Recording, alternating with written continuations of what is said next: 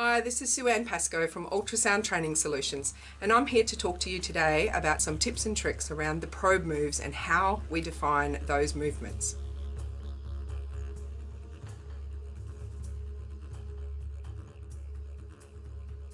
So here we are, talking to you about probe moves.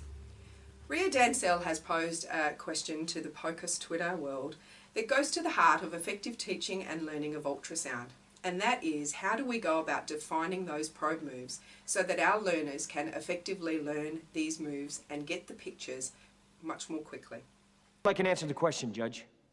So I thought I'd share with you the experience that we've had at Ultrasound Training Solutions over the last 10 years.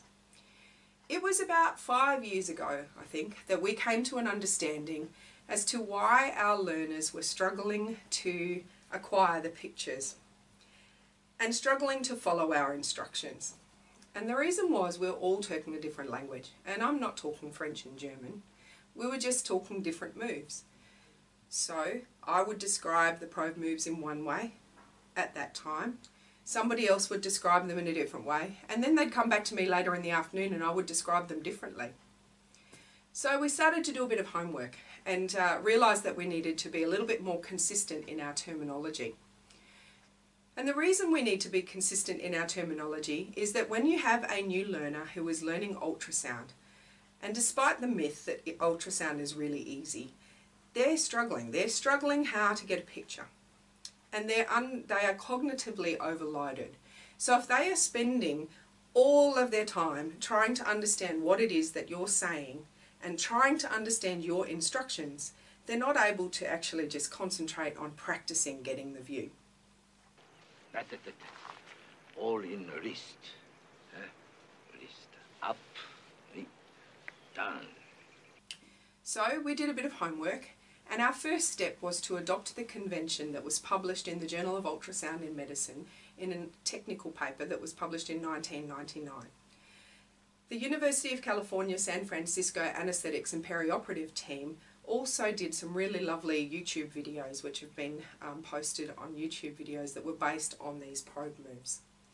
And so we started using that convention for a good couple of years and noticed a definite improvement in how quickly our learners were getting to be able to get the pictures. And that's because now we're all just speaking the same language. But we did find that there was still some confusion, and that's because those definitions that were published used one single term, slide or translate, that meant you could move up and down or left and right on the body. The problem with that is then you're sort of saying slide up, slide down, slide left, slide right, and as they're scanning the patient, they're trying to figure out, am I scanning left on the patient or my left? Am I scanning up on the patient or up from my perspective? And so we were still having translation issues, even using those words. Does it get easier? No. Yes. And so in 2016, Professor David Bahner wrote a paper that pretty much just said one word for one movement. Genius. And so his article describes the probe moves as being slide, which is movement along the length of the probe in this direction. Sweep, meaning movement across the short face of the probe in this direction. He uses the term rocking. And then tilt or fan this way. So we came back to our team and had a bit of a discussion about this, and there was vigorous debate. Because there are many different ways that you can describe these probe moves. Sliding can also be called translation. Rocking can be called heel and toe. Now I used to use heel and toe when I was teaching sonographers, and that went down fine, but when I've been teaching point of care users, they look at me blank and they go, well, where's the heel and where's the toe on that? And so I found that heel and toe wasn't working for me, and yet rocking was working for me. So I'm not here to argue the case that you adopt my way or Dave Bahner's way of how to define the probe terms. I think the case is for everyone using consistent probe terminology in your department. It's not that that everyone, because I think it's going to be just too hard to get a consensus. I'd love to try, it'd be great. But based on the discussion that we've had at our place, and there's been many vigorous discussions, I don't know how we all come to an agreed place where that's the one word that we like to use. So I'm here to argue for the case that when you're teaching in your department and at your shop, that your team uses consistent terminology.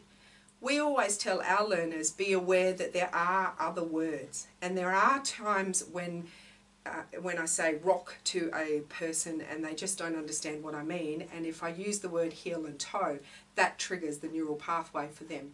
So as much as consistent terminology is great, sometimes a different word is going to work for a different learner. So we have come to the conclusion.